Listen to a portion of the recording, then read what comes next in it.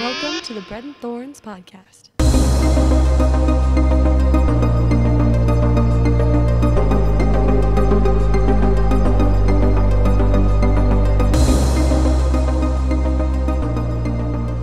Hi, everyone. Welcome back to another episode of the Bread and Thorns podcast, a bi-weekly podcast where we sit down and discuss literature, art, media, and other stuff we really like and how they influence the projects that we're working on. I'm Isaac. And I'm Rosemary. And today we are going to discuss Departures.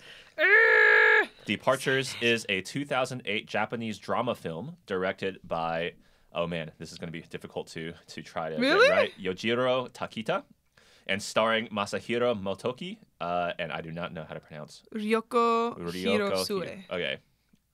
Do you not And know Tsutomu. any Nope. Japanese pronunciation at all? No, I'm not Japanese. Like, think I I'm know you're Japanese? not Japanese, but like, We've known each other for a I'm while. whiter than you. Okay, I also like Japanese culture. Never mind. No, it's fine. It's fine. I was genuinely like, okay, he shouldn't have that hard of a time with the names because like you get on me because. Anyway, No, when, okay, when all right. When the name has weird little things on top, I'm just like, oh crap. So, like Yeah. Yojiro is like, there's like two little. That one I kind of just Ibanese, assume. And I then think it's just and longer. then Ryoko kind of messed me up. Anyways, starring those people, the film follows a young man who returns to his hometown after a failed career as a cellist and stumbles across work as a. It's either nyokashi. Wait, no. Nyokanshi, or it's like new kanshi. I just a traditional Japanese ritual mortician. There we go. All right, so so he is subjected to prejudice from those around him, including from his wife, because of strong social taboos against people who deal with death. Eventually, he repairs these interpersonal connections through the beauty and dignity of his work, vis-a-vis Wikipedia. Yeah. So this is not a film on my list. It is a film It's a on. film on mine. Yeah. And so I actually haven't seen this film. I've never seen this film before. And so this past week, or rather, it was yesterday? I think it was yesterday that I watched it. And I was pleasantly surprised by this film. Actually, I was kind of researching the film a little bit just to see what it was. And I was actually expecting to be pleasantly surprised. So it was nice to be expecting to be pleasantly surprised and then actually pleasantly surprised. Okay, so are you pleasantly surprised in comparison to my other movies, or actually because like you think that it's an acceptable movie? Both. Okay. I mean, I I wouldn't can put live this with that. anywhere near my top That's 50. fine. But it is on. I mean, this was a very. But it's a really popular film. It's a good film, and it got a bunch of awards and stuff. Yeah, it's pretty good Oscar bait. It's very, and I don't mean that pejoratively, but just as a term. It's like it's very good Oscar bait. And it deserves probably some of those accolades. It did win Academy Award for the Best Foreign Language Film. And it won, I think, in Japan, the Picture of the Year award. And so there is. It's really interesting because this there was film, a hesitant. right. Like, They didn't want to release it, No. and then it won a film festival award, and then they were like, okay, I guess this is good. We'll release it, and then people liked it, and then people started to go to Japan to go to those places. So, yeah. Nah, I had a friend who had talked about this movie. This was like a couple years ago, and they had talked about the movie, and I was like, that sounds amazing. And I was like, okay, is it on anything? And they were like, it's Japanese film with like subtitles. And I was like, oh, okay, all right. That's fine, all right. Yeah, and so I had to figure it out. When I saw that it was a foreign film, that was when I went, okay, this is going to be a pleasant surprise because I don't think you're going to watch your versions of like Princess Bride kind of and like Knight's that. Tale. But It's not set in like the Middle Ages. But it's not like Princess Bride. It's not a love story, right? Departures isn't a love story. It has a love story in it, but it's not itself. Yeah. The point of it isn't a love story. Well, I mean, not a romantic love story. Yeah. Right? Obviously, it's a story of reconnection and reconciliation and all that kind of stuff, but that kind of love rather than romantic love, right? Yeah. And it's also not a on-your-nose comedy film. Right, so A Knight's Tale, It's very Princess amusing, Bride. though. It is funny. It is funny in its own way. But Did you it's not actually a laugh comedy. out loud, or did you just smirk? I smirked. It's very Asian-y. And so Yes. I wasn't like I was smiling because a lot of the character kind of interactions felt very authentic to me, which was nice. But obviously, this was made in Japan, so it wasn't like an American film that was trying to cop a Japanese or culture or anything like that. And so, I appreciated the film. I didn't like it. I like it. All right. Okay, I should say this. I like the film above and beyond the vast majority of your list. So like it would be right now, I think it's like Palm Springs, bottom, right? Princess Bride, number 9 for me. Probably Count of Monte Cristo is number 8. Dang. It's not that bad. I know. But Keep it's going. Not like There's a big distance from Palm Springs to Princess Bride. There's a big Yes. distance from Princess Bride to Knight's Tale. I understand. Right. So it's I'm not also as just if- like, ouch. Right. It's not as if I'm like it's not like not 10, 9, Yeah. 8 like those are all so far. It's just there's a big distance between them. Yeah. And so and then Knight's Tale after Knight's Tale, Count of Monte Cristo, right? That was It's Princess okay. Bride. It was Palm Okay. Springs, Princess Bride, Count of Monte Cristo. right? And then Knight's Tale. Knight's Tale? Okay. Yeah, Knight's Tale because that's probably the one film that I would want to revisit. I don't want to watch Departures again, because I don't think it was that good for me. This was watching it this time was like my, I think, 4th or 5th time watching it. I think 4th. I did still tear up at the part that I like. The first couple times that I watched this movie, I actually cried. Oh, okay. There were a couple points where There were I a few teared up. points and I was like, actually, okay, people are gonna cry here. Yeah, I'm not I was crying, one of but those people people. are gonna be. I was one of those people. But it was something where I don't like. This isn't a movie that I can just like. You know how you said that you watched. Oh, I can't remember. Like I remember you talked about was it in middle school or elementary school that you came home like every single day to like watch Two Towers? Like that was like one of the things that you had done. I mean, I didn't cry during 2 Towers. No, actually, no, because Return of the King is where Theoden dies. I was like, wait, like I actually. Spoiler alert. No, I'm just kidding. That came out 2003, so if you haven't watched it, You guys, haven't watched that. You need to find someone who loves it and watch it with them. But except Isaac. no, maybe Isaac. Isaac don't could be find fun. someone who loves it. Just watch it yourself and love it. No, because they're not going to do that. Everyone who didn't grow up or like watch it when it came out isn't going to love Lord of the Rings or Star Wars. It is very, very. I found that it's very rare unless your family like encourages you to love it, or they despise it, and so you're like, I'm a rebel. I'm gonna go and like it anyways. Like it doesn't really happen. I disagree with that. I think people watch it with all the streaming services and stuff online now. People watch a lot of movies alone, and they get to have their own Maybe with opinion. Star Wars, but Lord of the Rings doesn't have that.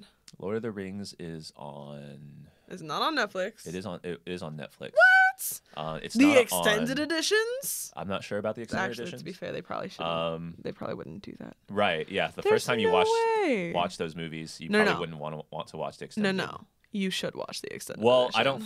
I don't think you should. Okay, just we because have a difference of opinion. It would on be this. like, it would be watching a really, really, really long film, and I don't think that people generally want to do that. But it's not on Netflix. It's not on American Netflix. That's what you Oh. didn't let me finish saying. It's not on the United States Netflix. Wait, it's why? on like UK and European Netflix. Wait, why? What do you mean? Why? Just licensing issues. That's so weird. To So me. Warner Brothers, right? It was It was produced by not Cinemax. New Line Cinema. Yes. And Miramax. Yeah. And so I think most of their films are not on streaming services yet. They probably will go on HBO Max eventually because. That's such a trip. But I'm tripping right now. Okay, cool. Anyways, keep going. You were saying I got so crying. sidetracked. Crying. Okay, so even though it's a movie that I absolutely love and adore, it's not a movie that I can watch all the time. And it's something where it is actually better to watch it with people, especially people who haven't seen it for the first time, because then you can kind of like see it through their eyes, which is always fun. But I greatly respect and appreciate this movie, and it's something where it deals with a tricky subject. It deals with preparation for and of the dead. And that's a really finicky thing, and people are really weird about death. I know that I am a like white American 23-year-old woman, but it's very weird I have found that it is very weird for me to be so accepting of death in most of my circles. Everyone's really afraid of it. There's so much preventative measures. There's all these different things. Like, everyone's terrified of death. And so to deal with the people who have died and to the bodies, the bodies that remain, like, what do you do with them? It's a very interesting subject. And most people don't talk about it. So the fact that this not only is like a good movie, but it's also a well-recognized and world-renowned movie, I was impressed. And so I do watch it at least a couple times a year. Yeah, I'm probably never going to revisit this movie. It was, you say that, it's kind of funny. Like, you don't really want to watch this like casually. Over and over and over again. Right. I kind of agree. But what was funny was that I think it was last night, while I was watching this, I was also eating dinner. Yeah? No. Yeah, that was a bad idea. I had to put down my dinner because it was like it was doing funny things to my stomach as I was watching it. Because you're watching dead bodies, and when you get to that scene with and the first grandma, one with the lady and the feet and the maggot, so you have to just put it aside. If you have a weak stomach, there are 2 scenes that will bother you. Wait, so how did you feel about the video recording? The video recording. The very that beginning. was hilarious. That was okay. Cool. Yeah, that was funny. Good. They did that very, very, very well. And then when the wife finds out via the video recording is also hilarious because she's just so shocked. She's just sitting there like she can't move. She's just like, what did I just watch my husband like go through? Like, he got probed. Yeah. It's amazing. But okay, so with this movie, I actually didn't know how well. Oh, let me finish my list first. Yeah. So okay. So it's Princess Bride, right? And then Count of Monte Cristo, and then Knight's Tale. No, Count of Monte Cristo, and then Knight's Tale, right? Yeah. And then after Knight's Tale, I would put Deadpool 2. Okay, that makes sense. Right, and then after Deadpool 2 would be Your Name, and then after Your Name is this one. So this is the top one so far. Because Tropic Thunder is on my list. Wait, so that would be my number 3 then? Or number 4? Number 4 or number 4. 4, I think. Okay. Yeah. Just curious. Yeah. So, yeah. But the distance between Deadpool 2 and Departures is quite large. Or Your Name and Departures is quite large, I think. Okay, that makes sense though, because it focuses on relationship between like family rather than on the romance. Well, cause I mean, I so like Your less Name. One note. But actually, you know what? Now I have to take that back. I was now that thinking I think about it, you would really right. You could just say that they're closer. They're much closer now that I think about it. But I do appreciate Your Name more than this film in a sense. Like, you'd rewatch Your Name. I don't think you're gonna rewatch this, but I think that this is a better movie. I've rewatched Your Name quite a few times. Yeah. But it's not just. I mean, they're like guilty pleasure movies that you watch. So this is not a guilty pleasure. I would recommend this to anybody. Mm-hmm. Your Name to anybody. Yeah. But I watch it in that same mode. Like, it's just a nice movie to put on and watch. I guess I have to go back and think about it. Sorry, guys. I want the analysis. And gals. Later. But I do like this film, Okay. live action film, I should say, because this is the only live action film that I think is very, very decent. I don't think it's that good for me. They did actually make it into manga and something else. Well, it was based on another thing, right? Well, it was based on a book. It was based on a book called Coffin Man, and it's the tales of a Japanese mortician. Mm-hmm. And so it's based on that. And this guy, the director, I believe, went to India, and he witnessed a cremation. You want to drink some water there? You've coughed a couple times. No, I woke up, and then I woke up really, really early, and then I had to watch something, and then I had to do something else. No, I'm just kidding. Oh, you did have to watch this. All right. I did. I was going to watch it last night, but I had 4 other things that I needed to get done before bed. And then I was like, all right, I'll still watch it. And then it was 11 o'clock at night. And I'm like, I need sleep. And then I woke up at 4 o'clock in the morning. So anyway, but I had an interview and several other things. So my voice has already been used a lot today. And I'm like, all right, It's cool. It's like almost noon and my voice is So do you want to get a drink of water? I will figure it out. I'll continue your little spiel. So it was after. So this is in Wikipedia as well. It's the second paragraph. The idea for departures arose after the director.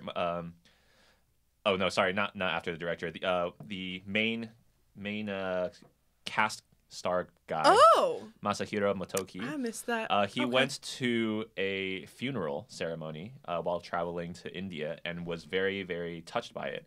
And then he came across Coffin Man, which is the book that Rosemary was referring to. And so he thought that the story would adapt very, very well to film. So they made the film. My apologies. Journal of a Buddhist Mortician. Yeah. And then after that, they decided to, or after making the film, I'm guessing that's when the manga came out, because I have no idea about the manga. I don't either. Honestly, again, this movie was recommended to me by a friend. It was recommended as a film, and so I've watched it several times, and I really, really enjoy it. It's also something where I don't really research the things that I love until someone else is like, you should check this out, or like, what? I learned about this cool thing, and I'm like, what? And then I dive into it. Or until we have to do a podcast. Right. Okay. Hey, you made me study for The Dark Knight, That's okay? true. Wasn't even my movie. Yeah, that's true. Okay, so... And then we didn't really talk about it. No! That was great. We didn't. That's a real test. I'm still slightly hurt that I had to learn so much about so stupid, just...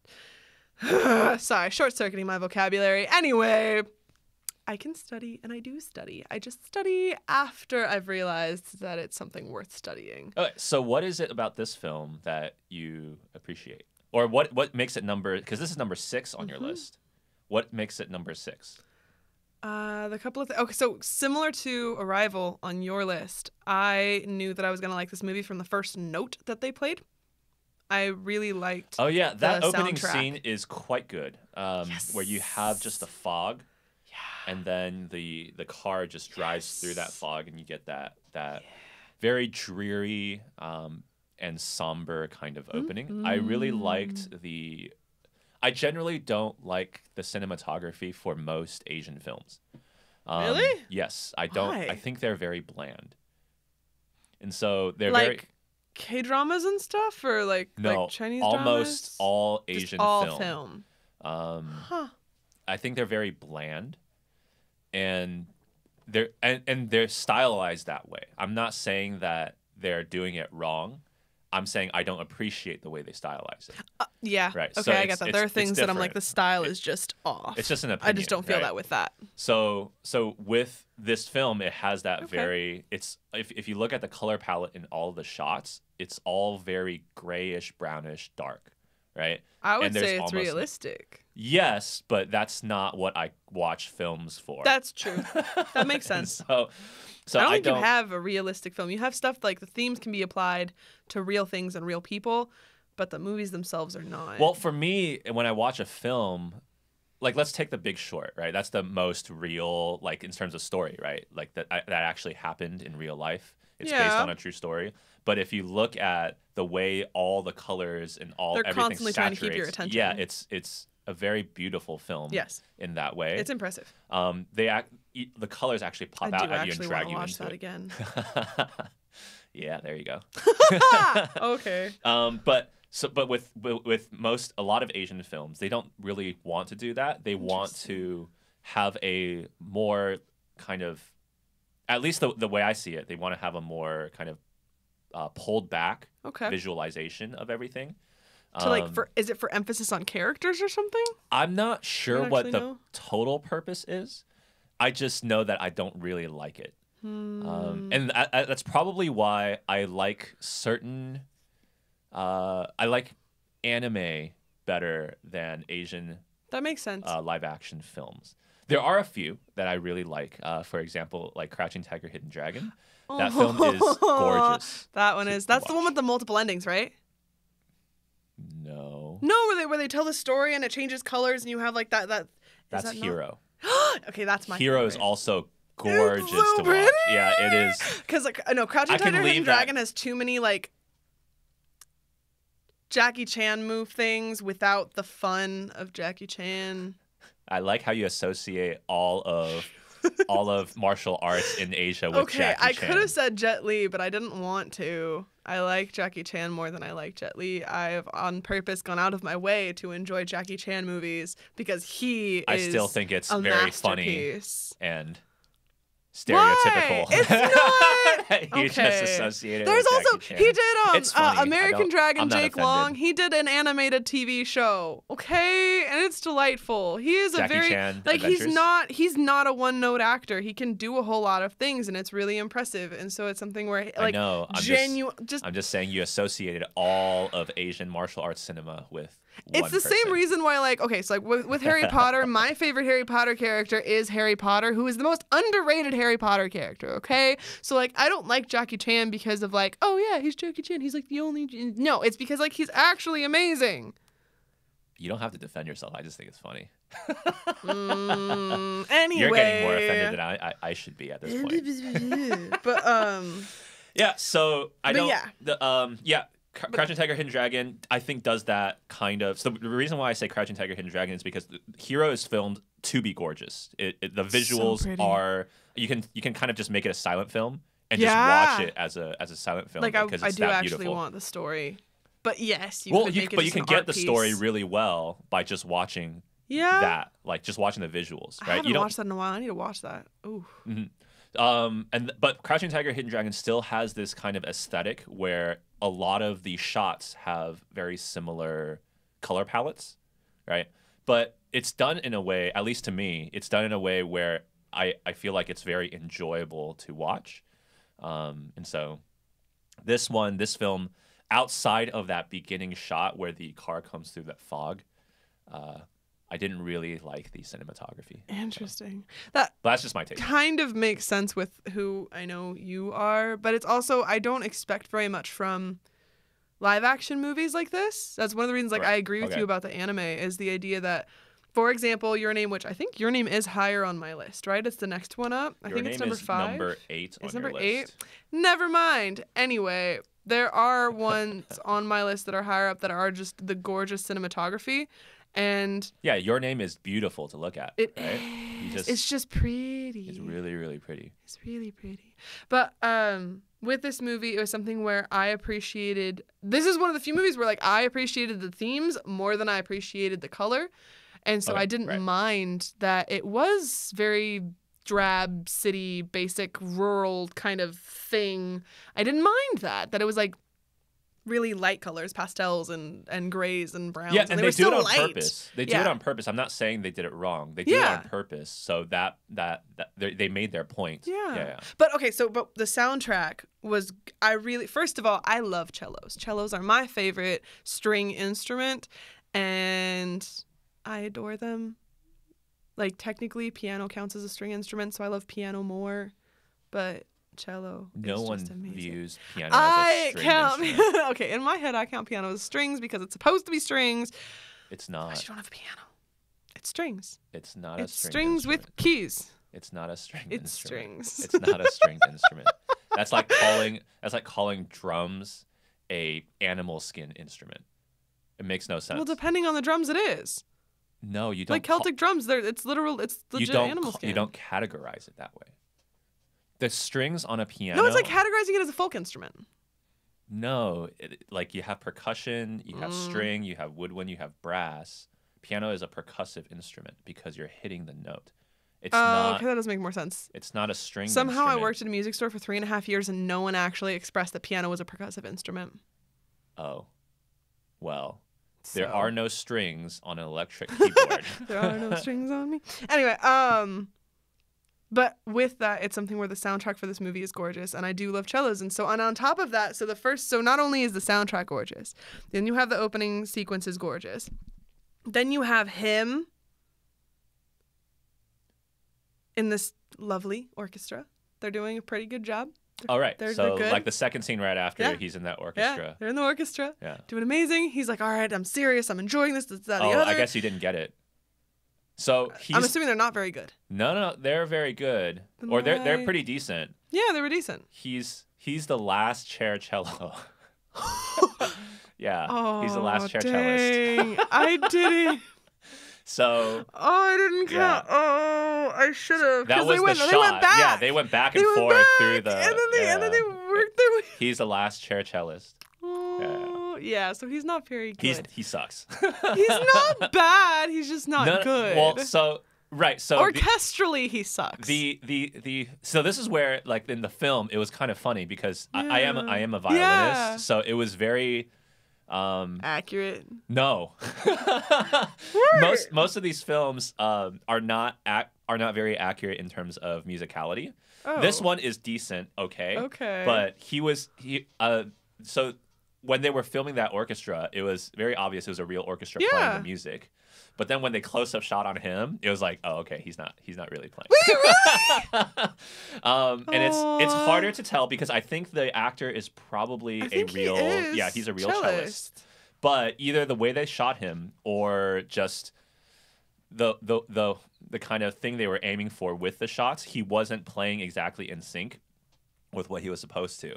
And it becomes really obvious when he's playing solo. And so it was. Well, no, okay. Later on in the film, they do it on purpose. No. There are two scenes where he is actually playing the cello for them, and they don't do that. It's not accurate because there's the Christmas one, and there's the one where he's playing and his wife is upstairs. It's more accurate the most accurate is during the orchestral part where he's playing, but you can tell he's not. Aww. Well, he might actually have been playing, but they might have gotten the shot wrong. So that's actually something. I think that's what they did because it looked. Because I know what you're talking about. He's where moving it looks his hand wrong. where the notes are. Yeah. Right. With the correct vibrato and everything. No. It looked like it. And so it's very. It sometimes so in the orchestral part it does look very good, but it's very weird. Like maybe he was actually doing it because he is supposed to be last chair. Right, so he's not supposed to be that good. So maybe he was messing up on purpose. I don't know. But then when you get to the other stuff, where he's playing solo, I was really excited. It bothers me a lot. Not the orchestral one. The orchestral one was pretty good. But when he's playing solo, I was like, ugh. Really? So I had to lower my eyes and and just listen to the music and everything. I'm so sad. Okay, the music is gorgeous, even if I'm wrong about who's playing it. Oh, but... also that little tiny cello he plays so would small. not be capable of producing that kind of sound. Oh yeah. Yeah. I was wondering. Yeah. Because it still sounded like a normal cello. It sounds like a full size, like at least $50,000 cello. Holy crud! So really? It sounds really, really good. But that little tiny thing with all those scratch marks and broken strings and all that not broken strings, very rusty strings. Yeah. That would not be able to produce that kind of sound. That kind of warmth. Yeah. His wife would have gotten up and told him to stop playing. Really? Because it would have been, I mean, I don't know, but it would have been really, scratchy violins? Yeah. Yeah, like the cello version of that. So I've never heard a cello version of that. Oh. It's like That's deep weird. rust scratch. That's just like if you lower the pitch of cats on nails on their chalkboard, if you lower that pitch a little bit, you get that. It's not pleasant. I'm sad now. Yeah. But, the music is quite beautiful. It is. When Fine. they were doing Ode to Joy in that orchestra, I was like, yes. That was cool. I was impressed. Anyway, but yeah, so music, and then you have this dude, and he's really happy. He's like, yes, like I'm here, and we're in an orchestra, like woo. And then the guy comes in and is like, the guy who owns this has something to say, and the guy's like, all right. It's at that point, been it's dissolved. because you know. You see the lack of audience members in that theater, right? Also, they weren't that bad. It was, I guess, actually no, but they would have. Well, they're not going to have standards. They're not going to have a poor orchestra play bad music, right? I don't think it's the idea of they're bad players. It's the idea of classical music is on the outs. Oh. Right? So it's not I really... didn't catch that. That makes more sense. I thought it was because they sucked, and I'm like, they're good. Why? Yeah, they're really I don't good. Understand. Okay. Yeah, because it's like classical music is not very popular anymore around the world. Pretty much. It's kind of making a resurgence in some areas, but it's not as popular as it once was. And so I think that's the idea of it. Because before you get the shot of the audience members, there's like 4 of them, and the guy who is the owner, he was like really touched by the music, right? He was? Yeah. Oh, okay. He just looked upset. Oh, really? I thought he looked upset. Okay, we got to go back and look at that. I guess. Apparently. But I You thought it was. okay. I thought he was. It's not enjoying like Aw. smile enjoying. It's like, oh my gosh, this is so I'm great. wrapped up in the moment. Right, that kind of. I can't even think enough to smile. So, but then of course you get that he knows he has to end it. That's right? why he was crying. Yeah. That makes more sense. You're probably right. Because I was like, why is someone who's upset at the performance crying that he has to dissolve the orchestra? Wouldn't he be Right. He more loves aggressive it. about Yeah. it? Okay, cool. So that was the idea. I wonder if it was his dream to own an Right. orchestra. I think that's the idea. Like that was his whole dream. That was his whole thing. And then now it's gone because no one wants to. I think that's one of the themes of this too, is that almost everyone who's there has like this dream that they have to sacrifice in order to go after something else. And it's not even something that's necessarily better. It's just different, and it takes care of them. Yeah, we talked about this a little bit in Your Name, where I was talking about like kind of the differences between Western attitude of male culture, Yeah, and then no, Eastern one, right? Since you said that, I actually watched this movie. It was the first time that I've watched this movie with those eyes, and I was like, whoa.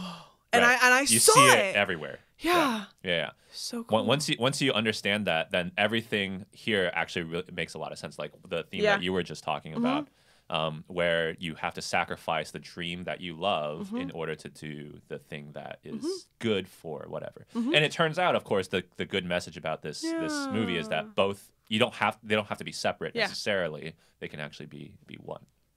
Yeah. Right. And it's also something where like I said, I love... It's not quite a celebration or acceptance of death. It's a reverence for it. It's honoring. It's an honoring and an appreciation of its significance. Right. And I love that he's able to find the dignity in it. He's able to find the beauty in that practice, especially because you clearly have like the guys at the end who are like gonna like toss his dad in the casket. All right. Yeah. And it was something where like Right. I've actually tried to look into this job and see if there's a way to do this, because I personally don't want to be cremated, and I know that as far as my religion goes, like we need to bury the bodies. I want to be cremated. My first response was like, cool, you get to burn. Well, but I want to be cremated because there's these processes. Oh, for jewels? For jewels. So they make your body That into is a really diamond. cool. So It is really cool. So what they can do is they cremate you and then they pound the ashes carbonize, right? That's the process of it, and they put you into a diamond and you put it onto a ring. Yep. So I want to be the inheritance that's passed down from generation to generation. I do think that's really cool. I like there's a Tumblr post that's like I found out about this process, and they go through the process of this, that, and the other, and it's like, yeah, and I want my jewel to be embedded on a sword so that way they can avenge my death, because trust me, I'm not gonna die normally. It was amusing. Yeah. So like when someone is like, when one of my I guess descendants or whatever is like proposing, give that ring. It's Wait, like, you're wearing my grandpa. So if they pawn you, does Or that mean grand- it's a grand- type grand- of grand- slavery? What? So like if they pawn the ring, they pawn you. If they sell you, does that count as a type of like slavery? I would come or like back and be necromantic slavery? I would come back and haunt my descendants to be like, Go find the my ring. jewel. That's actually a good idea for a movie. I do like Or- that. or I'm a- very or a story. amused by that. Like the grandpa that comes back to haunt his descendants because His broke descendants. you're not allowed to sell that ring. Oh, That's my goodness body. gracious. What? Oh man. Grandpa. Now I want That'd to be go hilarious. and write this story. Do it.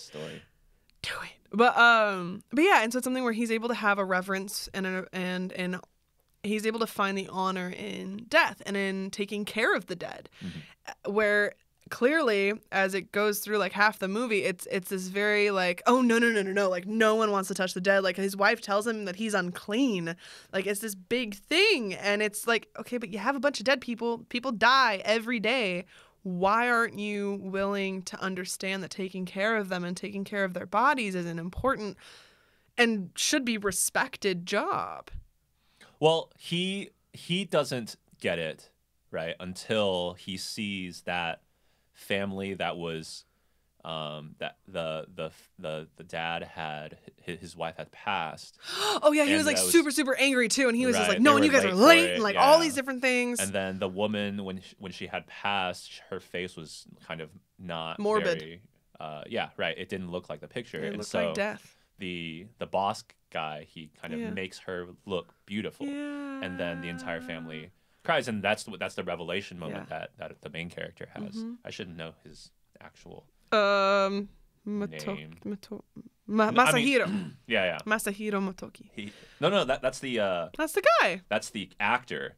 The character's name is Daigo. So They also pronounce it. I'm pretty sure I'm pronouncing it wrong because the spelling looks like Daigo, but it's like Daijo. Daijo, yeah. Like there's like a I don't longer know. thing. I don't remember. It was last night, so I was not really paying attention. Ouch. You're probably right. It was Daijo or something like that. Yeah. Yeah. But yeah, and so it's something where so the soundtrack is beautiful, and then each of the characters has depth. Like all of the main and side characters actually have depth. Like the only ones who maybe have a little bit less are like, so the bathhouse's son's wife has a little bit less depth, but you still get that depth at the end of the movie because clearly she was close enough to her mother-in-law that she was crying over her, like her and the granddaughter, but it meant a lot to her. And so that was a little impressive. But I would they actually say have that they have backstories, and so a lot of because of this is a 2-hour film. Yes. Right. And so there's They do no set up. action, right? No. The typical kind of idea of what action is Not in like really. Hollywood movies. So they pace it very much so that you get to see the backstories of Yeah. all of these characters, and even like through the hints and stuff. So Yeah. like when he was interacting with the guy at the end whose mother died at Yeah. the end there. I forgot his name. I don't know, but his the name. friend. Yeah. But yeah, he was Friend a friend who's not a friend, but yeah. but not not really Yeah. a friend. Like during the conversation, and because it's kind of in the bathhouse, Someone he knew in there, high school. right? It was like you could hear and you could see the family backstory of Yeah. this bathhouse. Yeah. And so yeah. So And it was really sweet at the end with the funeral attendant dude who was like in love with her, but then also like we he's forgot to give our still- spoiler warning. Oh, Too late. So we've already talked about the actual ending. But actually, sorry It's guys. one of the things that this movie got dragged for is its predictability, and that's honestly Right. why it's not higher up on my list. Is because I predicted the entire movie. Right. Like in yeah, the beginning, no. he talks about how he doesn't like his dad, so you're like, okay, he's gonna have a reconciliation with his Yeah. dad, and then because of the son being like blah blah blah, I'm like, oh Right. nah, dude, take it back, she's gonna die. Like I knew it. 'cause and then I'm- like the yeah. rock thing, it was Yeah. like a very obvious. Okay, that's gonna come Yeah. in Yes. later at the end. And then with the wife too, it was like several different things, and it was just like this is really predictable. Yeah. I didn't really like. So there were a couple spots in the film where the pacing became too long for me. And Okay. I was when the film had ended, I was thinking, okay, what would I do to kind of chop it up a little bit to make the editing a little bit shorter? Yeah. 'Cause it's a 2-hour They film could that have feels made it like a little 2 tighter. hours. Yeah. And so, or it's a 2-hour film that for me felt like a little bit longer than 2 hours. Oh. And so okay. I was thinking, okay, what can you do to kind of Versus like Dark Knight is 2 hours, and it feels like you only watched like an hour and a half. Dark Knight to me always feels like I've watched like half an hour after I'm done. I'm just like, oh I feel man, like this is it so feels good. like an hour, and then sometimes it feels like an hour and a half, but it usually feels like an hour to me. Yeah. So Which is impressive. The part that I really didn't like about this film was when the wife left him. Yes. Wait, why didn't you like that? Like, other than the fact that it sucked to have that experience. No, I didn't. Obviously, yeah, that the experience. That's not why I didn't like it. So why? I didn't like it because they didn't do anything with that other than make her realize how important his job is. Like, it wasn't very. What do you think they could have done? If you have a relationship break like that, Yeah. when you come back together, like there's issues that come up in the relationship. Like, okay, well, first of all, she came back pregnant, She did. and there was a montage Yeah. that felt like a long period of time. Yeah. And so they went over that really, really quickly. I was actually without... like, this was the first time where I was like, oh wait, is it his? Right. So they never dealt with that question. That a little bit. Like that would be the first thing that the guy should be thinking about. Like it's been 6 months. He's also just happy that she came back, though. But the relationship was broken, and so when someone comes back like that, like there's no, I'm so happy suddenly, right? There is a reconciliation process that happens with both sides because it's not as if he is going to quit, right? She was coming back, hoping the pregnancy would inspire him. He didn't realize that at first, job. though. Sure, yeah, but they never dealt with the consequences of that.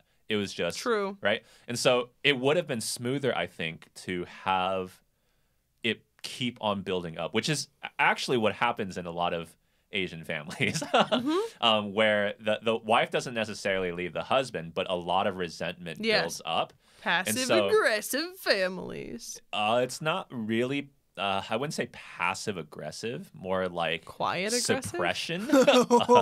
Okay. Suppression of desire. And so it would have been good to have desire.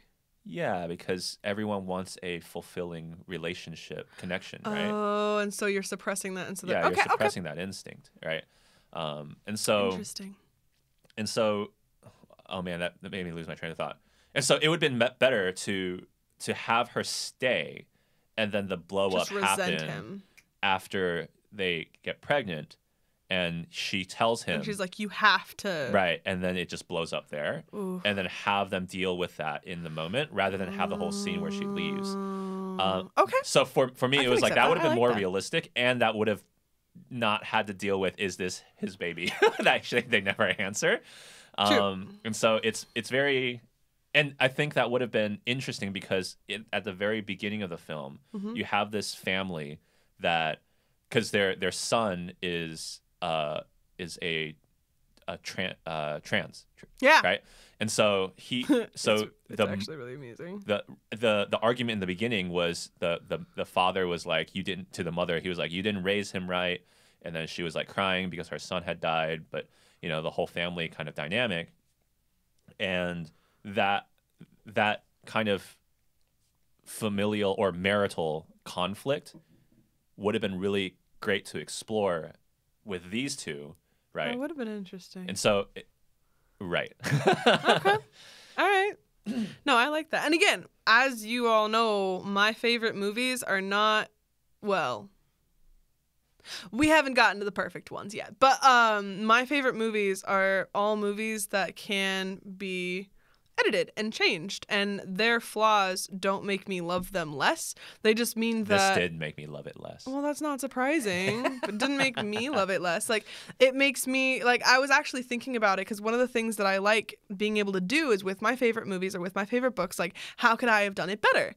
And so going through this, I was actually looking at it, and like, part of it was the color scheme, part of it was, and that's also just westernizing it, but there are different things that I would do so that way I enjoy the movie more. Like Hero is not a westernized film, but it's really, really, really pretty to watch. It's not a westernized film? No. At all? It's a Hong Kong period piece. Period pieces can be very pretty. Yeah. Very, very pretty. Well, most of these wuxia films are like, martial arts films are period pieces. Like you don't get Ip Man in the present day. Like, that just doesn't happen. Not usually. I mean, that would be an interesting amalgamation. Very fun, actually. Modern day martial arts thing. I feel like they do that with like time travel dramas. Oh, did they do that? I guess they did that with I can't remember. Shaolin Soccer. I haven't watched that, but that name kind of hurts me a little bit. Shaolin Soccer? Yeah. Okay. You gotta. Oh wow, it came up pretty Miramax. Yeah. Okay. Yeah, it's a very popular film. Wow. It's a very, very popular film. It's a sports comedy film. It's a hilarious film. Okay. Former Shaolin monk reunites his 5 brothers to play their superhuman martial. Yeah. Oh no. It's amazing. Oh no. You need to watch it. It's amazing. Okay. It might peek into your top 10 because of how amazing it is. I don't think so, but I think I'll enjoy it. Yeah. That hurts me a little. In a good way though. Right. It's Okay. go watch it. Like when you have the time, when you have the spare time, go watch it.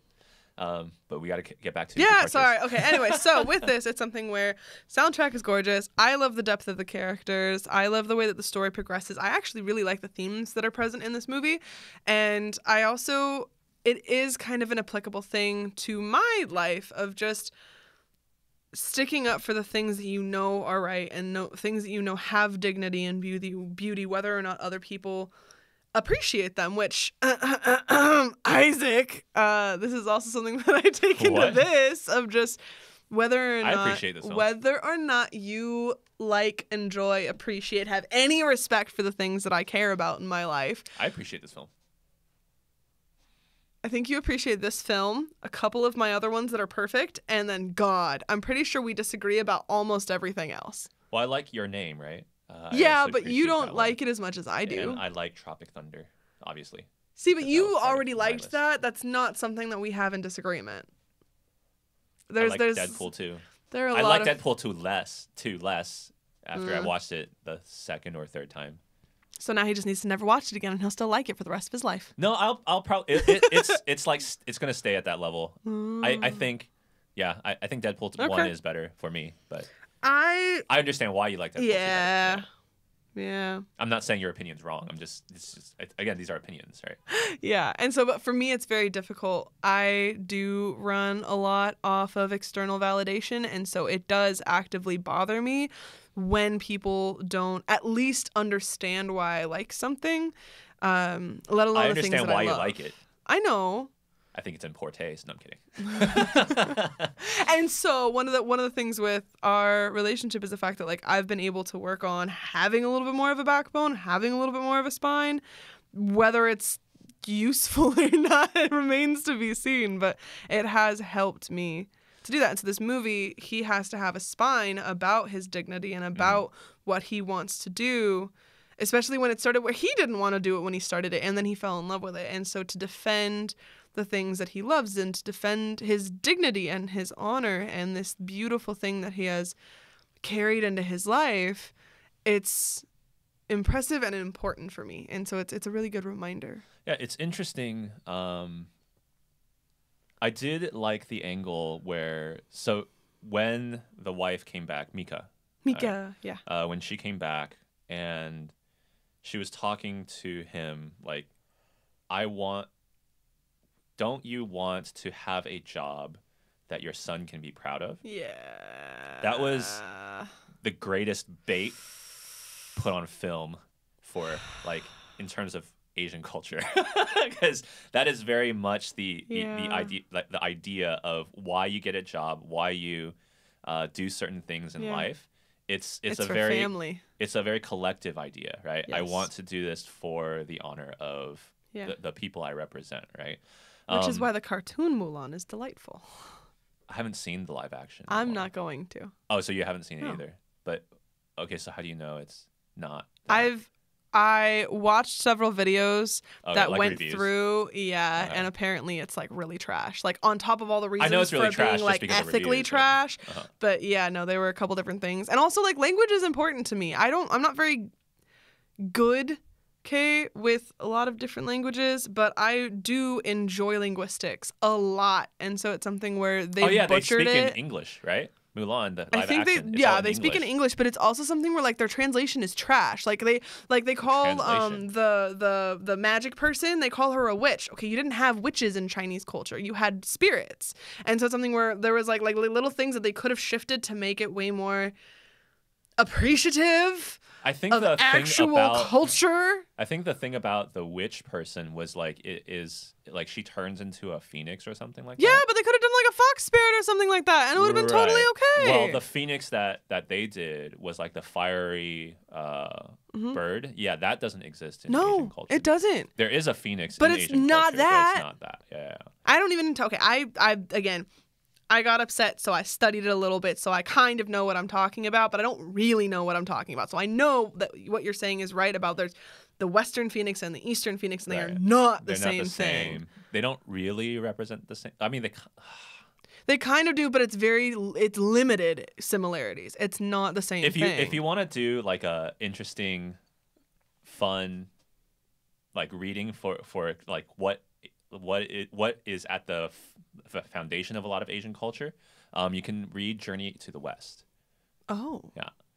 You can also Okay. you can find the comic versions if you want. They're kind of fun. But Journey to the West is basically it kind of epitomizes a lot of Southeast Asian culture, of what the idea of a lot of ideas that you see in popular Asian culture now, how it kind of formed and all that Very kind of stuff. interesting. So I would definitely recommend Journey to the West. Okay. But so with that, Also, it's just an because awesome honor the story. family and whatnot, and so it's something where with the new Mulan, they didn't even have that. Not really. Oh, really? Yeah. Oh, man. Like they kind of did, but it was like this weird thing of I like. only knew about the Phoenix And they thing. made her super special too. Like she's this like superhuman thing. Instead of it's like no, she's supposed to be this random Asian girl. Oh, so they adapted who Mulan randomly- into yeah. like superhero. Pretty kind of thing. much. Oh, okay. Apparently, it's really similar to like Captain Marvel. It's like Asian man. Captain Marvel. That would be pretty bad. Yeah. So I'm not gonna watch it. Neither am I. I don't watch Anyway. it. I'm not gonna watch Someone would have to have it up, and I'd have to care very deeply about them in order to watch it. it. All right, you care more about the person that's watching than the actual Yes, movie. exactly. Oh no, I've done that before, many times. Yeah. So, So yeah, this idea that Mika introduces, right? And then, but it's interesting because what you don't see this would happen in like Western movies, which is the guy will prove to her that finding a job for which their child can be proud is not a good thing, right? This kind of collective honorific idea but he is not a didn't good thing. do But that. he doesn't do that, right? Yeah. And that's the difference, right? He instead shows her why the How child it's- should be proud of what Yeah. he's doing.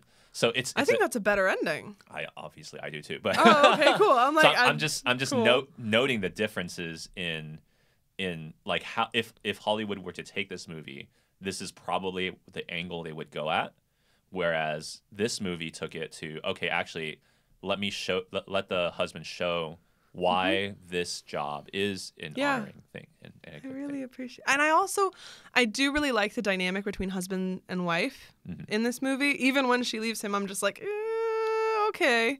I do that was actually just like your really idea weird. of staying. I think that would have made it better. But I was really surprised that they did that. she also didn't want him to touch her, so it's possible that it was a proximity thing. It wasn't just like I can't stand that you do this. It's I physically cannot stand being around someone who touches dead bodies. There's very, very little idea of leaving and separating from the person, like the way that she did. They didn't get a divorce, which is better, No. right? As a representative of the culture, but like it would have been like I'm gonna go live at the corner of the house. That makes more sense. Right. That does. I don't want to be touched by you, but I'm gonna go live There over was there. the line, stay over there. Right. And then so it would have been interesting to see that dynamic play out and then That them would have been be cool. reconciled, right? But with that, their relationship is still. She does make sure that she's home with The a actress smile is and very several good. different things. Yeah, When she she's does delightful. when she does that "don't touch me" thing, I was totally convinced. Yeah. I was like, oh yeah, she You're unclean, and I'm like, no. It hurt. Well, I was like, yeah, that would be a reaction if you're in that headspace, right? Yeah. And Ugh. and you've seen your husband be probed. But honestly, that was the weirder part. Like, if I was given a video of like You my can see his husband face. Just be like, doing a demonstration for a prostate exam for like the general public. It wasn't prostate. No. I'm saying in similarity, like it would be like that because It was like I anal. don't think I know that's where the fuck the prostate exam takes place. right, but it wasn't. They weren't trying to do the Yes, no, prostate. it wasn't. They were No, trying no. to do that. Yes, they were making Because sure she that was like literally, he like, didn't leak plug- out. Like, yeah, Well, yeah. yeah. So like it makes sense, okay? But I'm saying like it's So- similar to like if he was like doctors were using like my husband's body to show other doctors how to do this, Uh-huh. and it's just. It would be kind of embarrassing at first. But then you would Then probably you kinda laugh just make after. fun of him. Yeah, Just you a just little go, bit. dude, you got probed And, on like, on live on TV. live TV. But But that's the Yeah. difference between cultures.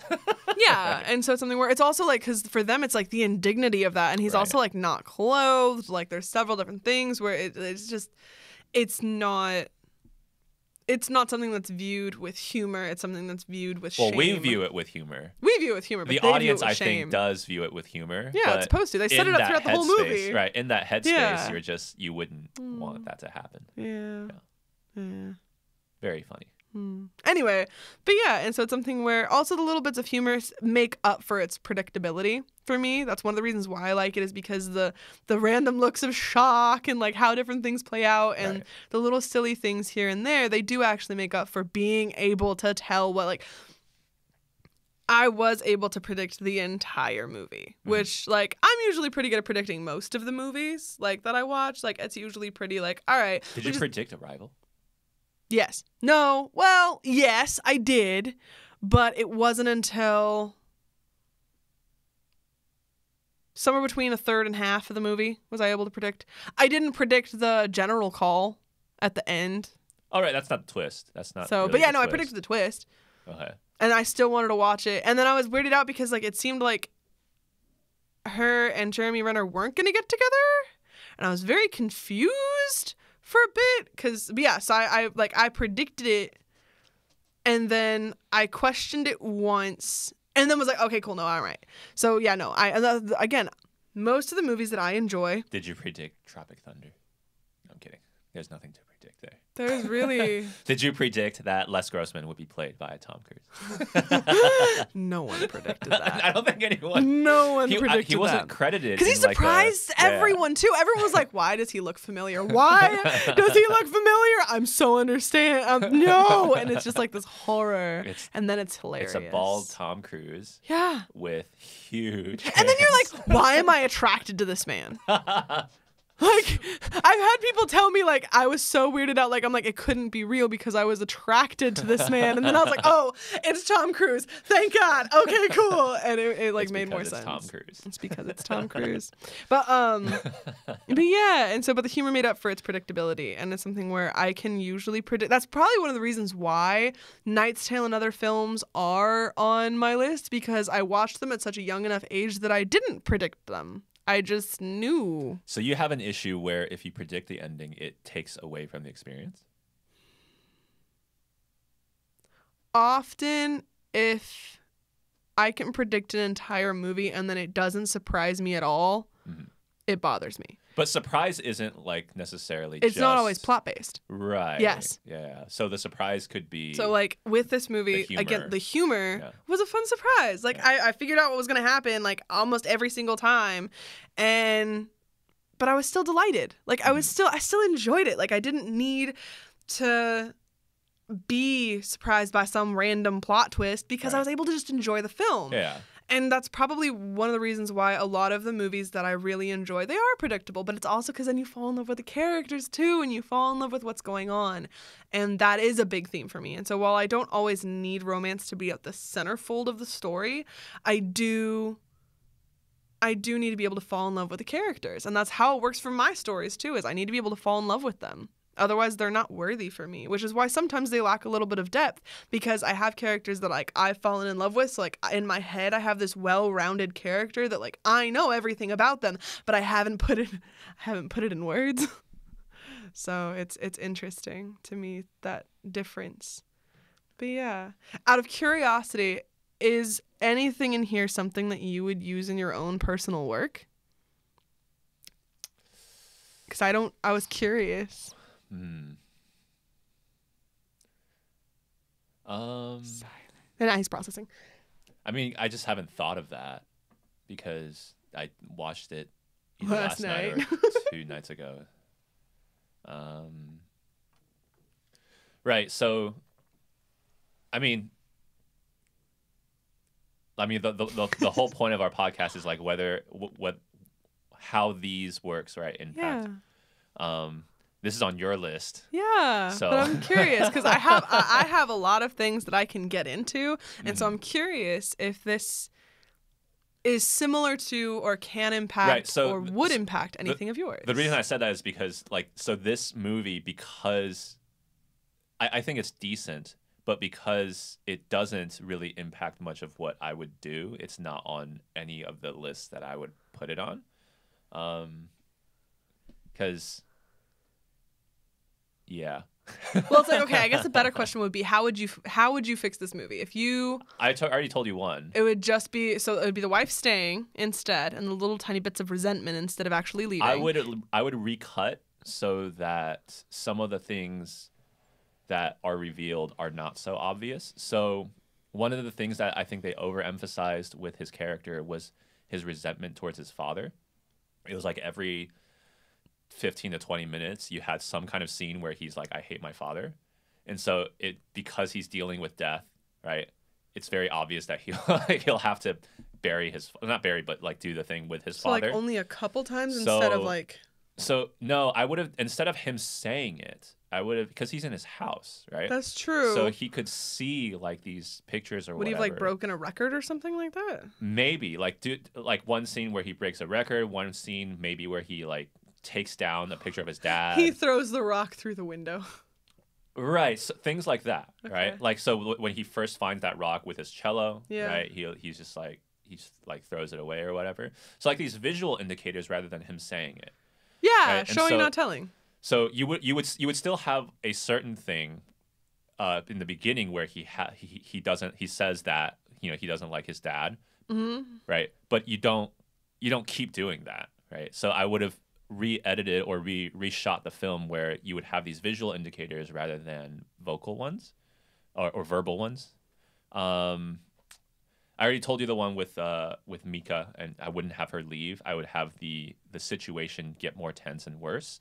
I would have the actress act a little bit differently each time, because every time until that blow up, she was very, very happy, and she just... That is true. Well, but it kind of makes sense, though, because that's kind of how some people are, is they hide it and hide it and hide it until they can't hide it anymore. But in a film, you need to show them suppressing it, right? You're right. So you don't necessarily have the... You can kind of see it in her face before that. Yeah, but it's all in these wide shots, and it becomes very much like about the scene rather than the character. And so what you can have is you can have these close-ups of the character's face, so that you can kind of indicate like there's a struggle going on with her, right? And that's when the actors and actresses can really, really show off. She's very talented, I think. Okay. But they can further show off what they can do as a conflicted character. I would probably not have that female character under the boss be very significant. Really? Like, her story was a little bit it was too much tell, and there's not enough time to show, right? And so the way that you could do that is like you could have her be all motherly toward him. She is motherly towards him. More motherly toward him. Right. So you could have her be more motherly towards him, but you could also have her, you could see more of her family kind of portraits. I think you did get a shot of it, but a little bit, yeah. But you could have her more like focusing on that. But this is already a 2-hour film, right? And so it's difficult to have those moments. And so I would have just cut that line out of there, like where she explains how she left her family. Okay. Because I don't think that was necessary towards the plot of towards the point of the entire story. Okay. Yeah, just like little things like that. That makes sense. Well, that would all pull it together. It would make it a tighter film. Right. So that's where that bothers me, right? Because I can, after the opening, it's very easy to see where the director is trying to pull you and push you towards. That is true, which is why this would never make it on your list, is because you can see the director's hand, and you hate that. It bothered me a lot. Mm-hmm. And then I was like, but it's a good film. Like it's not. It's not. All right. Okay. No. So yeah, those are the things I would change about it. I do like the characterizations. Okay. And so I do like the personalities of the main character, Daijo, and then Mika, and then the boss, and all these guys. Very, did very really well like done. the boss. The boss was cool. I think I would have done a little bit more, but this is probably just because I grew up in the West, and so the way I would do the boss is a little bit more Gandalf-like. Okay. Because Gandalf is kind of a prototype. He is. No, I'm not saying he's not, but I would do a little bit more. Okay. The boss is a little bit very reserved, right? And so when he gives that advice to him, Mm-hmm. it's kind of out of the blue, right? When they're sitting on top. It's not advice. It's In just like his it's sitting garden on- area? Yeah, his garden area. And he's giving that little thing. And he's like, this is so good. I hate myself. Right? I did love Yeah, that. that was a That's good line. accurate. Right? But I wish they would have hinted at that personality a little bit more before. They kind Right. of did, but it was again, Not it was really. hints. Yeah, it was hints. very It was not very light hints. hints. Yeah, it was. Okay. It didn't really mesh well. Okay. And so, but I like that characterization, so I would have wanted Yeah. to do it a little bit more. Okay. Throughout the So story. basically, a little bit more of all the things that they put in there, and like a little bit less with the drama that they did try to put in there. I mean, just it's like cutting out the fat, right? Yeah. What the whole story is the character reconciling with his dad, right? Sometimes So- when you cook, though, fat is usually one of the most delicious things. Well, cutting out the fat, like that's not I needed. know. Okay. I You was just don't like, want- wait a second. You don't want. I mean, unless you. Cooking. I mean, the fat tastes really good, which is why the term is cutting out the fat, because you don't want to have so much fat in there that it's just that's all you're eating, right? And so you're cutting out the fat. So some parts, actually, I might have redone. So there's a scene. I think it's when he finds the cello finds the rock in his cello case. Yeah. Right. And then that's when the flashback occurs where the dad gives him the rock thing. I think I would have had that earlier. The flashback, right?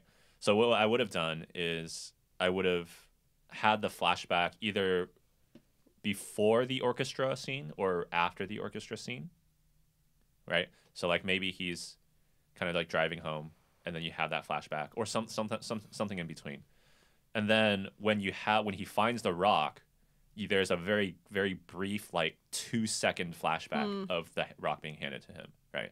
And so you have that connection point a little bit more. Or they could have done it in the opening credits. That could have been The opening thing credits was that scene with the fog. Yeah, right? but if they had done it before that, No, I think with the that fog music. scene was pretty perfect. it was. Yeah. That's why I'm like, I don't like the placement that you picked. Yeah, right. So you would have to do something. Because you'd that's have to do 3 something. prologues. Well, so it would be kind of like the way that anime does it, right? So you have anime where you have an intro scene and then the Yeah. song. Right? Yeah, And that's then- okay. That's what right. I was thinking. That's why I was thinking before the fog, or you could just do the fog scene and then do like the departures thing, whatever the fudge you're doing, whatever, and then you have like the rock scene as one of the things that's in there. That could right. be cool. Yeah. Yeah, that could be cool. And then you would refer back to that with just that 2-second flash, and then it becomes a visual connection point rather than this obvious. Okay. so you would want to do this as an anime. Would that be? I would feel want like to you do would be almost willing. everything as anime. Yeah, we talked about that with Prince of Egypt, so that makes sense. Right. Just like everything would be better. I don't think everything would be better, but it's. I mean, I wouldn't do Big Short. That's actually one. I wouldn't do Big Short as a animated feature. Well, it's really, really, really American, and it's kind of hard to do American Well, you can still do a stuff cartoon. without. Well, yeah, but then you'd end up with like Archer, which everyone Right. likes, which is really appreciated, but like it's also something where. South Park style, actually. South Park Big Oh Short my would be amazing. goodness! It would. They could Now that I totally think pull about it off. I think That they would could. that would be interesting. Eric Cartman would be that Oh. that really pompous Yeah. dude. Yeah.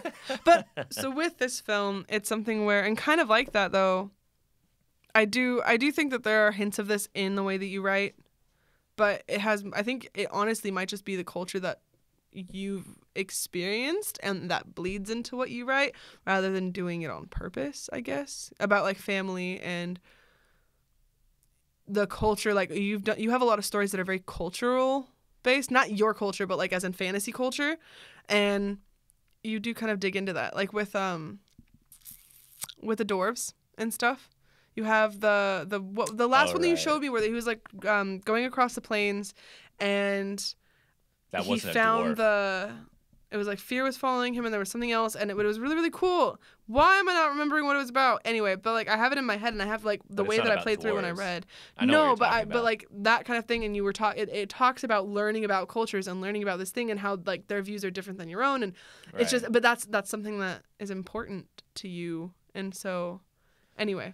Well, so when I watch this film, it's not a foreign culture to me. So, but with this, it's something where this movie kind of plays into my writing in the way that the dignity of some things is important to me. And so standing up for the thing like with quiet dignity, even though I don't always stand with quiet dignity, I'm often quite loud, but it's something where with my stories, whether it's the dragons where you have like this guy who's like, no, I'm not going to be the typical knight. I refuse to do this because y'all are whack. And then also not trying to go be this loner off in the corner when he sees what that looks like. He's like, oh wait, I don't want that either. And so forging your own path is important regardless of the people around you. And then it's also something where I love backstory. And so part of the loving of the backstory of each of these characters is the fact that I love having backstory. It makes me happy. Like whether or not I share the backstory, I still have backstory for most of my characters. Like the only characters I don't have backstory for are the villains that I need to hate. And I do eventually give them backstories. I just need to have them down first before that happens. Otherwise, I fall in love with them too. And then I'm like, they should be a tragic backstory and this, that, and the other. Well, and this film person doesn't fall in have- love with them. They don't really have villains. Yeah, there's no villains. No, there's rude people. Well, there is. There's rude people. It's kind of like the setup is he becomes the villain to these people, this culture, and then shows them how it's not a villainous thing, right? Yeah, That's which the is idea. kind of my problem, actually. So That makes maybe- so much sense. That's my problem. Like I have this story where you have this king who he has this amazing family and everything's fantastic and wonderful, and then his entire family is murdered, and he's like, oh no, no, and he like loses his mind. And then he's able to kind of like avenge his family, and a couple things happen. He's able to have like another family, and he's like, oh my gosh, like this is amazing. And he's just like, okay, like I hope nothing happens to this one. And of course, someone comes in and kills the entire family again. And so it's something where he ends up basically giving up. He gives up hope of like everything, and he becomes this horrible and corrupt tyrannical king who's also like, he's a tyrant because he doesn't care. And so he allows corrupt advisors and good people into his circles, into his cabinets and whatnot. And eventually you have these kids who come in and are like, we're tired of you corrupting our system. And so their Kids? goal, like teenagers, Oh, they come in and they're there's one of basically those like, YA novels.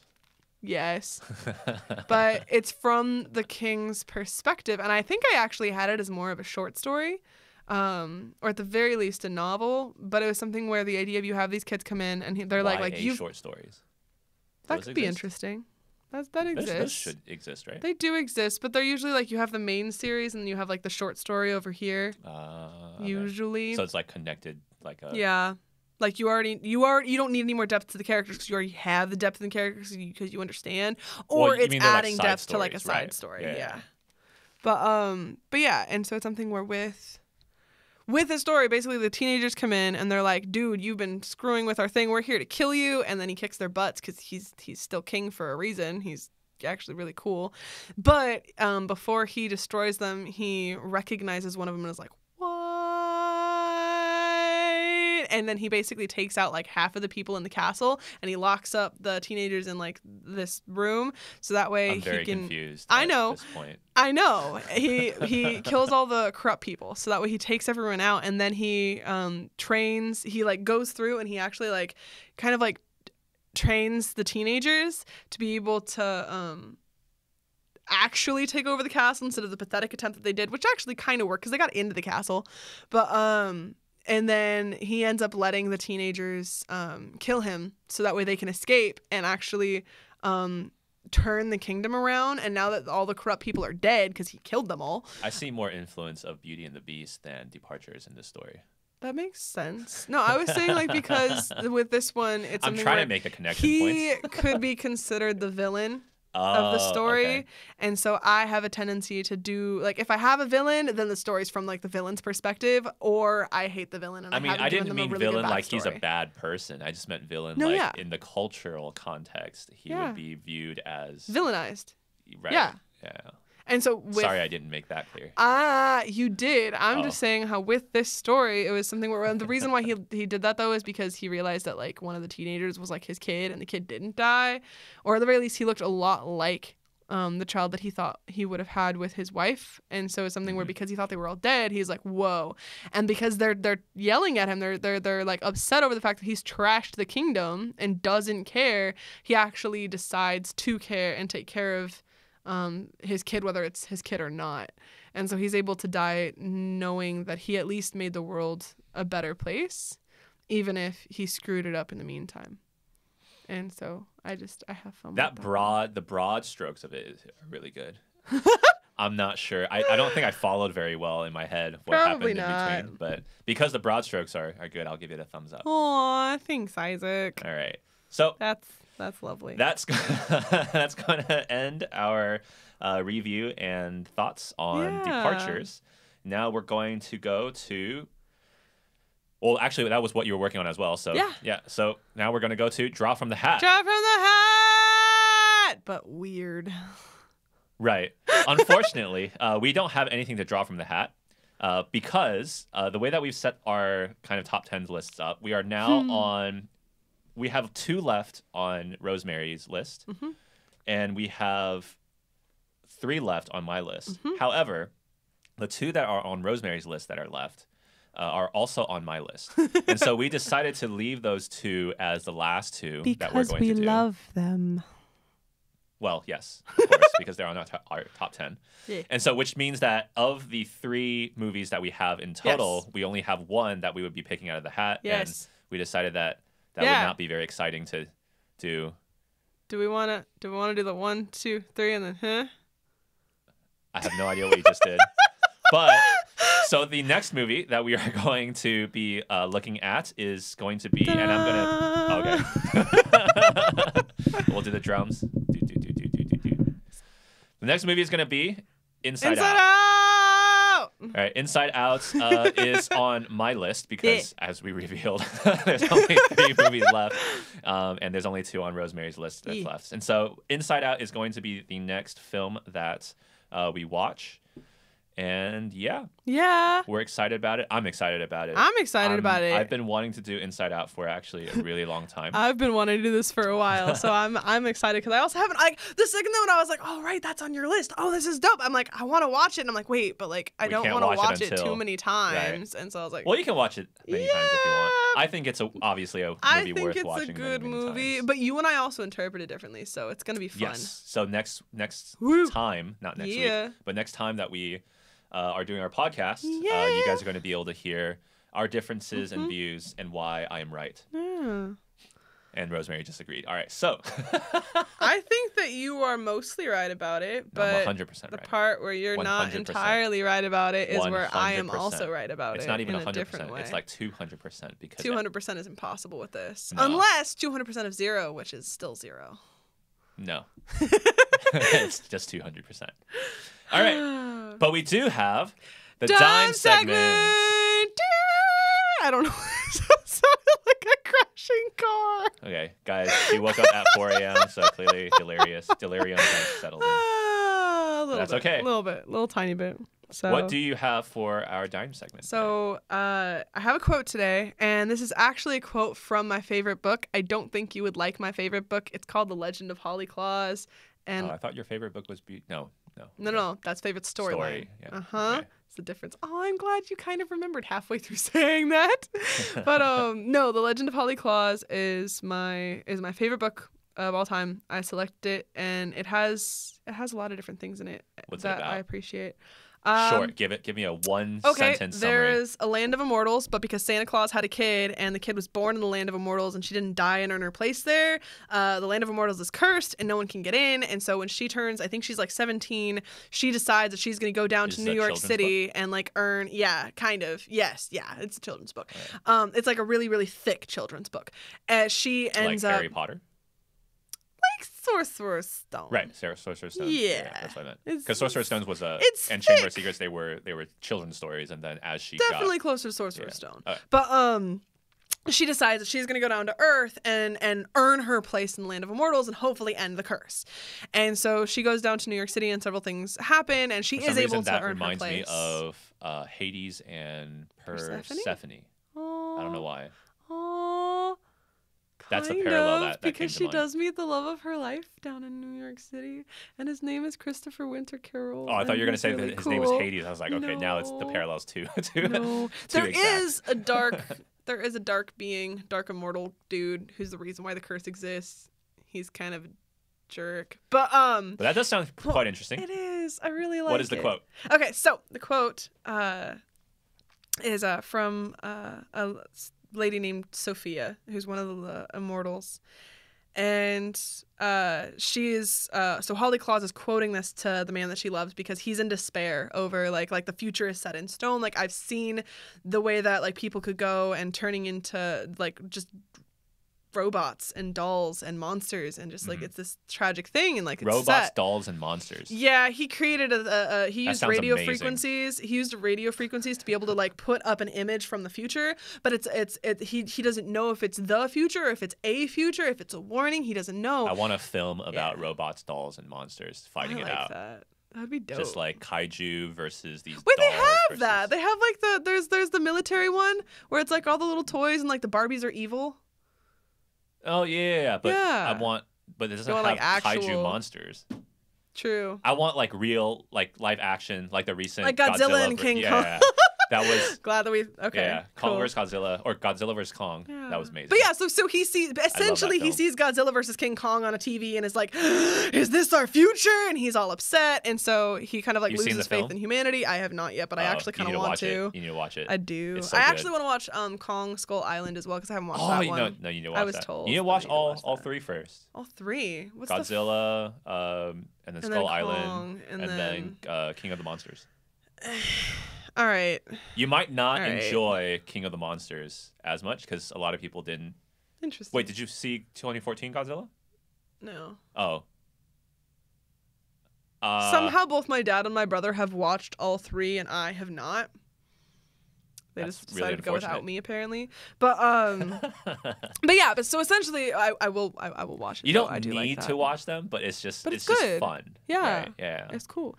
Point is, King Kong here in the new one is much bigger than the one in Skull Island. Like he grew. So Oh. he's big in Skull Island. He's big. But he's he gets bigger. bigger here, and it's just Huh. it's awesome. Okay. Okay. Point is, he sees this and is like, "No, humanity is doomed. I give up on life." And so she is telling him like, "Wait, no, you can't give up like that. Like, that's not how the future works." So the quote is, "There is not one certain future, that much I know. Each of our lives creates what is to come. The universe is not a clock that has been set to run in one direction. It is a maze, a giant puzzle that changes and grows each time a player takes one path over another. Every time you make a choice, you make the future." And it's the book's by Brittany Ryan, so technically it's her quote. But with this movie, it's something where each choice that he makes pushes him towards, I don't know, towards his heart, towards his dignity, towards actually being able to have honor when he had hoped to do it in other ways. And so I appreciated that, especially with the way that the other people in the town like regard him, and that I also just really love this book and I really like this quote. And it is one of the way, like, that is honestly like how I see time. Like, we experience it usually in a linear way. It's one of the reasons why I liked Arrival so much, honestly, is it like this book probably has some responsibility for why I liked that movie, is because of the fact that it's like, wait a second, just because we're experiencing time in a linear way doesn't mean that our choices don't affect things that aren't linear. And I just really liked that. Anyway, so that's my quote for the day. I'm just thinking about Godzilla versus Kong now. Oh, And with I that, do actually want to watch it. But yeah, so with that, we are good for today. We will see you guys next time with Inside Out. do. See you guys later. Bye.